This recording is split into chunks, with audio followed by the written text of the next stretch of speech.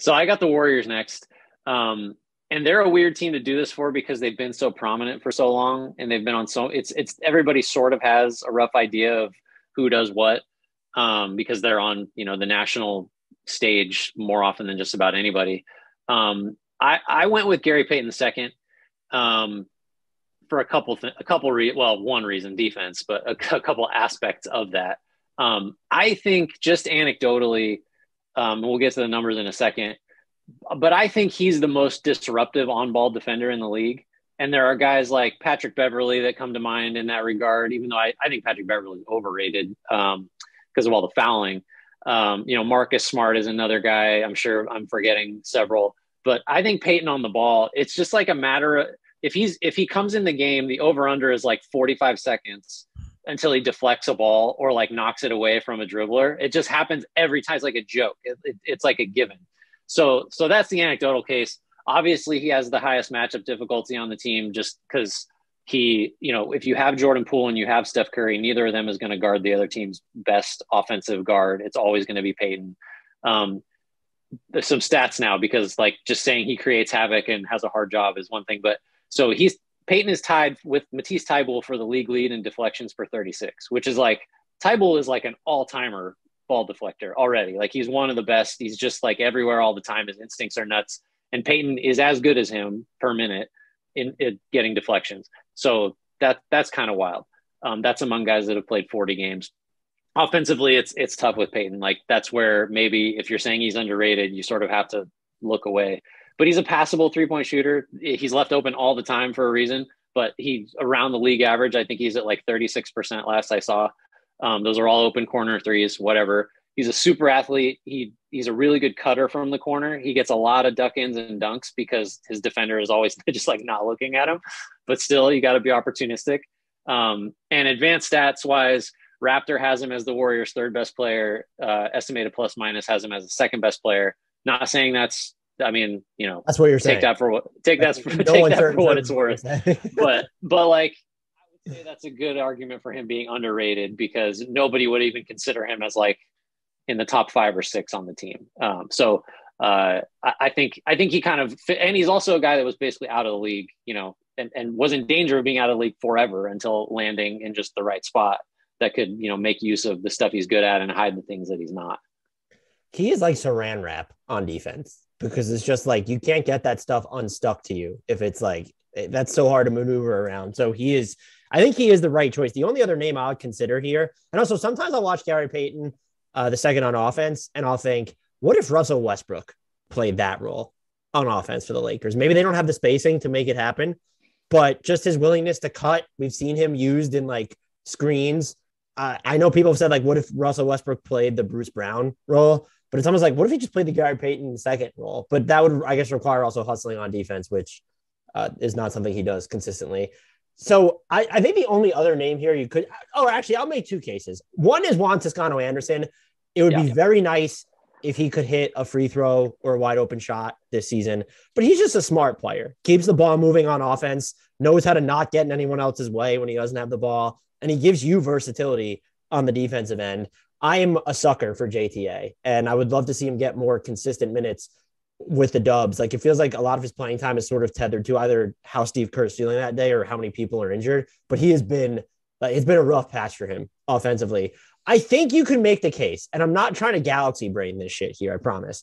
I think you can make the case that Steph is still underrated because and maybe this is recency bias, but I did an MVP ladder at Bleacher Report, and people were mad that I had him 4th because he went through a slump, or the Warriors were 500 or whatever the record was without Draymond Green, or he only had 8 points against the Bucks. And I use this example. I don't know why I talked about it on the Easter. Because we were talking about Jrue Holiday. But I use this example. If you get a team like the Bucks to say that Jrue Holiday's basically only job is going to be to face guard you and pay attention to nothing else that is happening, no one else commands that type of attention in the league. And he changes just the geometry of an offense by stepping on the floor, not by having the ball, not by moving, just his existence. He could be standing in the corner, and that changes everything. So I'm not here to say that he's actually underrated. He's an MVP. So I get it. I totally, he's the only unanimous MVP in NBA history, but I feel like there's still a lack of appreciation for what he does, or a lack of nuance for his value, because it's not, forget about okay, they struggled without Draymond. Let's go see how the Warriors look now that they're not going to have Steph Curry for at least a few weeks here. They're probably going to be much worse.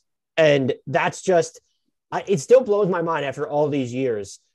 And some of the arguments I think are designed to make people angry, where they say, he doesn't have a finals MVP, and he had Kevin Durant, and it's like, okay, but not it.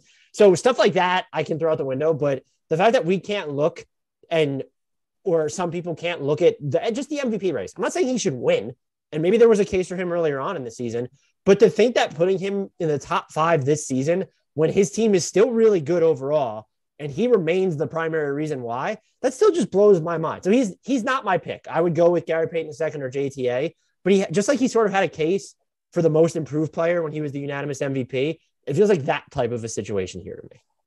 I think the way I'd put it is he's the greatest scorer ever who impacts the game if in the most significant way of anyone on the floor, if he's like 0 for 20. Like then they're just to use an example,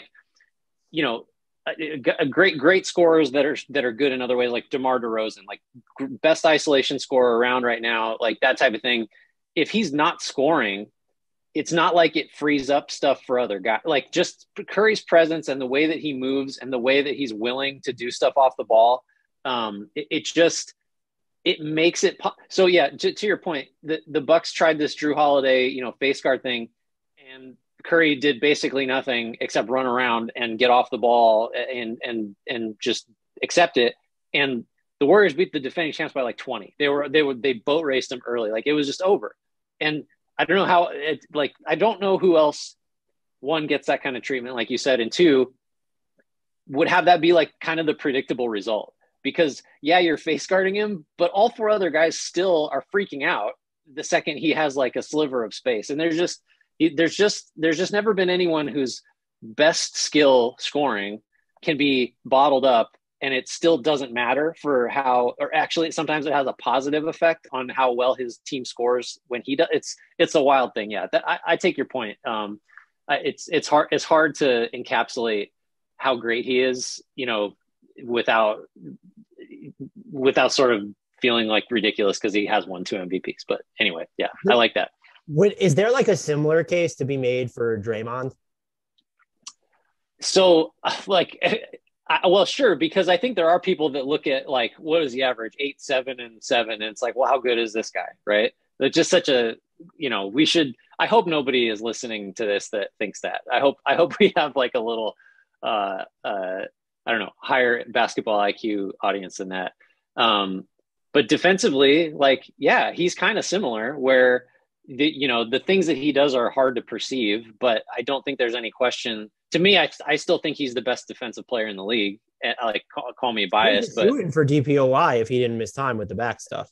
Agree, because the Warriors were the best defense by a considerable margin, and it's not like other than him, Payton, sure, but he's like a low minute guy.